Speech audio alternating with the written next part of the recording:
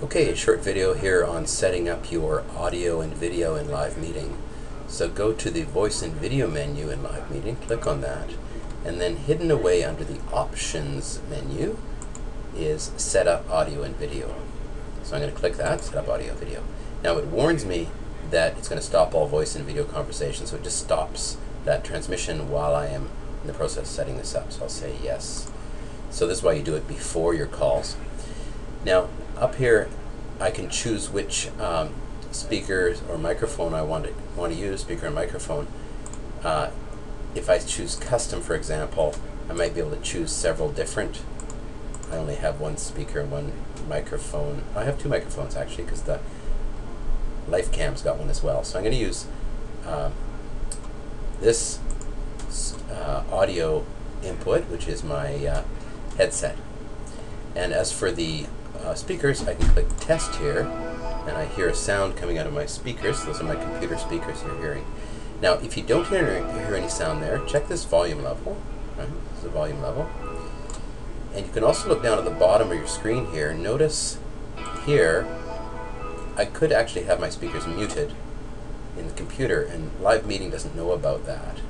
So make sure that's not muted and the volume set to a reasonable level down here. Okay. And then the microphone level, I'll stop that now. The microphone level automatically adjusts. If I'm speaking really loud like this, or speaking really softly like this, it adjusts the microphone level automatically. When I say, okay, that's all working, I click next. And if you've got a webcam plugged in, you will see yourself on camera. How exciting. So there's some webcam settings here I won't get into, but you can change different specific settings on your webcam there. And click finish. So those are the fundamentals of setup of your audio and video. Now notice at the top of your screen here, you have a mute button and a stop video button. So if you click on those, they toggle. So unmute microphone. So now there's no little do not enter symbol on there. It says your microphone is unmuted up here.